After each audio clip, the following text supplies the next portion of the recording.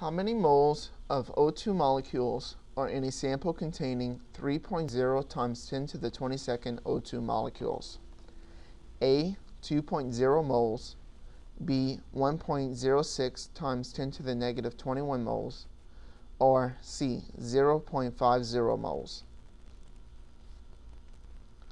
1 mole is defined as a group count equivalent to Avogadro's number, which to 6 significant digits is 6.02213 times 10 to the 23rd. Note that the official abbreviation for mole is MOL, no E. It should be obvious that a mole count and individual counts are directly proportional quantities.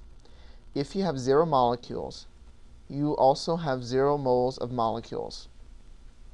If you have twice as many molecules, then the moles of molecules also doubles.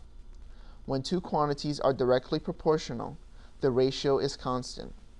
In other words, we can say that the ratio of the mole count to the individual count is equal to the ratio of 1 mole to Avogadro's number. We can rearrange this equation to solve for the mole count. Essentially, what we end up doing is multiply the given individual count, 3.0 times 10 to the 22nd, by the ratio of 1 mole to Avogadro's number. The ratio serves as a conversion factor. Note that we round our value for Avogadro's number to 3 significant digits. There's no need to use more because our least precise term has only 2 significant digits. The answer we get should be rounded off to 2 significant digits, and it's equal to 0.50 moles. So the correct answer is C.